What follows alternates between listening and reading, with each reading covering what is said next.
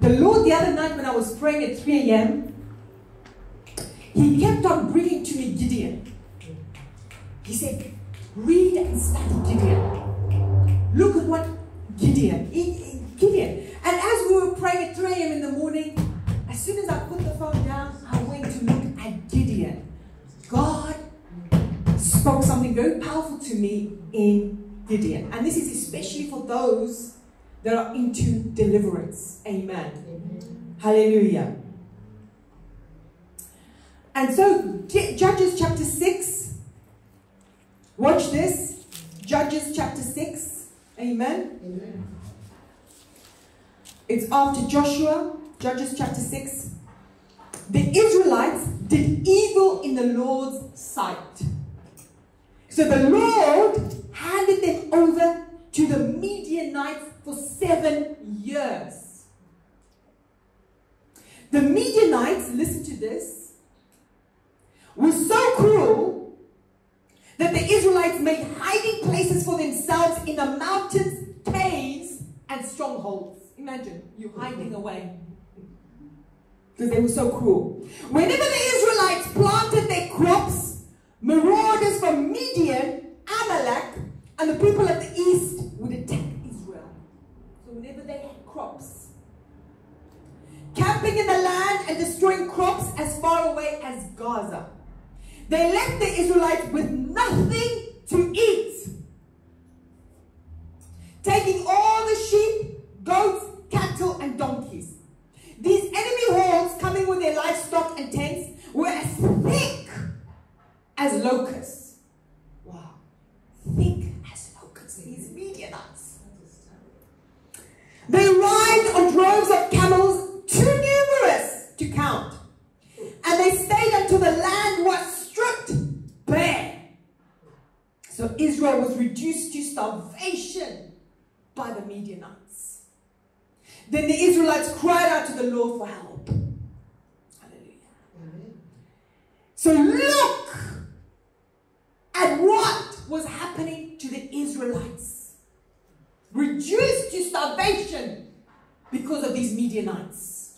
When they would come, they were as thick as locusts. They would take everything, their crops, their wheat, their sheep, their goats, everything. These poor people didn't have nothing to eat. Reduced to starvation. And when I was reading that, it reminded me of the enemy. When he attacks, we have an enemy, each and every one of us. Satan and his devils.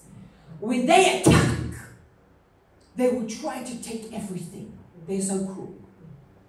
They will try to reduce us to nothing. Hallelujah. And when they cried out to the Lord because of Midian, the Lord sent a prophet to the Israelites. He said, this is what the Lord, the God of Israel, says. I brought you up out of slavery in Egypt. I rescued you from the Egyptians and from all who oppressed you. I drove out your enemies and gave you their land. I told you, I am the Lord your God. You must not worship the gods of the Amorites in whose land you now live, but you have not listened to me. So many times, come sister, come. God bless you. Come. Take a seat there. So many times, hallelujah, because of our unfaithfulness to God. The Bible in Hosea says we have fickle hearts. Fickle hearts means we're disloyal. Many times we are disloyal. We waver. We compromise. We have one foot in the world and one foot with God. Hallelujah. We allow things. We allow sin. Hallelujah. And then what does God do? He deals with us. He does. And he did the same thing to these Israelites. But God is also a merciful, merciful God. And he sees the blood. And the blood speaks for us, the blood of Jesus. So let's look at verse 11. Then the angel of the Lord came and sat beneath a great tree at Ophrah, which belonged to Joash of the clan of Abiezer. Gideon, son of Joash, was threshing wheat at the bottom of the winepress to hide the grain from the Midianites. The angel of the Lord appeared to him and said, watch this. Mighty hero, the Lord is Now Gideon was shocked, being called a mighty hero. He said, "Sir," Gideon replied, "if the Lord is with us, why has all this happened to us? And where are all the miracles our ancestors told us about? Didn't they say the Lord brought us up out of Egypt? And now the Lord has abandoned us and handed us over to the Midianites." Then the Lord turned to him and said, "Go with the strength you have and rescue Israel from the Midianites. I am sending you." And this is what Gideon replied. He said, "But Lord, how can I rescue Israel? My clan is the weakest in the whole tribe of Manasseh, and I'm the least in my entire family." This is what he said. He said, "Who am I? You asking me? My clan is the weakest in Manasseh, all the tribes. I'm the least. And you're telling me, a great hero, mighty hero, go and rescue Israel against the Midianites, which when they would cover the land, they were like locusts? What are you saying, God?" Hallelujah. So this is, you see, and this again made me realize, and we know this anyway. Come, brother. That the Lord, come, brother. Amen. The Lord, hallelujah, He doesn't look, the Bible said, at the outer appearance. No. He looks at the heart, number one. And also God, unlike man and women, we look at the outer appearance. Is this person the right person? But also, God will choose the weakest amongst us. The one that isn't anything. You may look at somebody and think, this isn't anything or anyone. Why? We don't know what God is doing. How God is working behind the scenes. Amen. Hallelujah. God is God. And He wanted to show here, I can use someone like Gideon to deliver the Israelites from the Midianites. And if you read on, you can read on and on and on, you will see and you will read, so go read at home, how God used Gideon and just 300 Israelites to destroy all the Midianites. Imagine all of them. The Bible says they were like locusts when they would cover the land.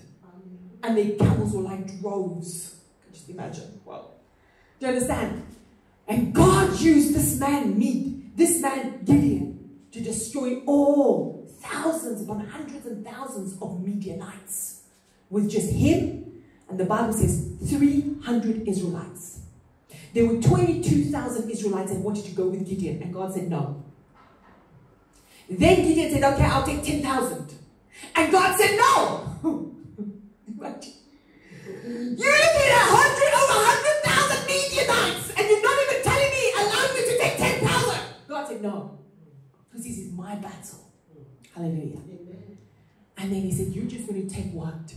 300 Israelites. Imagine Gideon with 300 people to go and to destroy over 100,000 Midianites.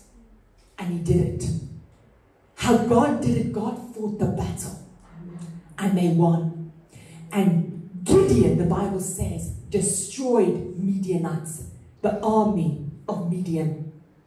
And to this day, they never were able to stand up against the Midianites. They were completely destroyed because of that one man called Gideon and the 300 Israelites with him. Amen. Praise the Lord. So when we go into battle, no matter how many hundreds and thousands of Midianites, spirits, demonic forces, evil things we are fighting, we are not going alone in battle. We are going with God. And God will do the miracle in our lives. Amen. Praise the Lord. But there's something else I wanted to bring to your attention. This is so powerful, especially those for deliverance. Let's go to Judges chapter 6. This will blow you away. Turn to your neighbor and say, blow you away. Because when I was reading this, it blew me away. Gideon now, he says, I'm no one. I'm the least in my tribe. I'm the least in my clan. I'm the least in my family. I'm no one. I'm weak. I'm nothing. Yes. But look what God did to Gideon. And what power came on Gideon. And this is what we're going to pray on today. He said,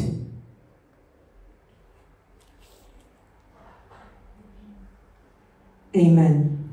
Soon, let's look at Gideon chapter 6. Sorry. Judges chapter 6. And we go to verse 33. Judges chapter 6, verse 33. If you have a highlighter or a pen, highlight this word, these words.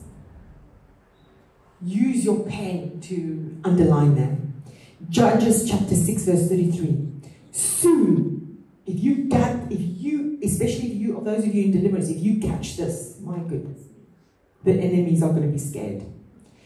Soon afterward, the armies of Midian, Amalek, and the people of the east formed an alliance against Israel. Imagine all of Midian, all of Amalek, and the people of the east against one man, against Israel, and especially against him, Gideon, and crossed the Jordan, camping in the valley of Jezreel.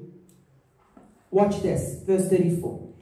Then the Spirit of the Lord took possession of Gideon. What happened? The Spirit of the Lord took possession of Gideon. I'm going to say it again. The Spirit of God took possession of Gideon. And that was it. That was it. That is when the Holy Spirit takes possession over you, people of God. And we need to pray this. You say, well, Pastor Maria, the Bible says, I'm the temple of the Holy Spirit. Yes, we are. Praise the Lord. Thank you, Jesus, because of the blood of Jesus. Amen. But what we're going to stand on is this. Because of sin, because of things we allow, amen, the Spirit of God sometimes can't move over us. Did you know that? So we need to ask God. We are going to go into a battle today. I need the Spirit of God to come over me, to take possession over me. Hallelujah. The Holy Spirit, not any other devil. Amen. Don't get it mixed up now. I don't want to be starting a deliverance today, yeah? The Holy Spirit to take possession over you. And that was how he won against the Midianites. Because the Spirit of God came upon him. And if you read in Samson, the Bible says in Samson, what the Spirit of God would come upon Samson. And when the Spirit of God would come upon Samson, what did he do? He would destroy the Philistines. The Philistines had no way. All these Philistines, they couldn't fight one man called Samson. The Spirit of God, that anointing of strength, which was the Holy Spirit, would come upon Samson, and he had so much strength. No Philistine could stand in his way. Praise the Lord. No matter how many of them were, they were there. So in the same way, it happened to Gideon. Just allow. The Spirit of God would come upon him. One man. And he had the power to destroy all the Midianites. Today, what Midianites, what Amalekites are attacking your life in the Spirit? What are fighting you? The generational curses, the ancestral curses, the evil altars, the chains, the cages, the witchcraft, the curses. What is it that is fighting your life, your destiny, your marriage, your home? What is it that's fighting? Hallelujah. Amen. Today, we are going to call the Spirit of God, the precious Holy Spirit, to take possession over us as we're going to go into warfare. And we're going to destroy every Midianite, every Amalekite, any witchcraft, any curse, anything. You know what is hindering your life. You know what is fighting you in the Spirit. But let me tell you one thing. You cannot do it by yourself. We cannot go into battle by ourselves. We thank Jesus because of the blood. Amen. Hallelujah. But we say, Lord, in Chronicles, it says, this is your battle. I give it over to you. And Lord, I ask for the Holy Spirit to come and take possession over me. So when I go into warfare and I speak in tongues, no devil can stand in the way. They will be destroyed. Just like those hundreds and thousands of Midianites were destroyed. So any spirit fighting my life, any witchcraft fighting my health, any devil destroying my mental health, my children, my marriage, my finance, my business, whatever it is, my education, whatever it is, God, let the Spirit of God take possession over me and let me destroy them completely. Doesn't matter how many there are, hundreds of thousands. In Jesus' name. Amen. Praise the Lord. Let's all stand up right now. We're going to take Holy Communion. Amen. And before we take Holy Communion, it's very important to repent. And we're going to take Holy Communion, and then we're going to do this. It's very important to repent before the Lord and say, God, I am sorry. Forgive me for everything I have done, knowingly and unknowingly. Things I think, things that are in my heart, things I say. Forgive me.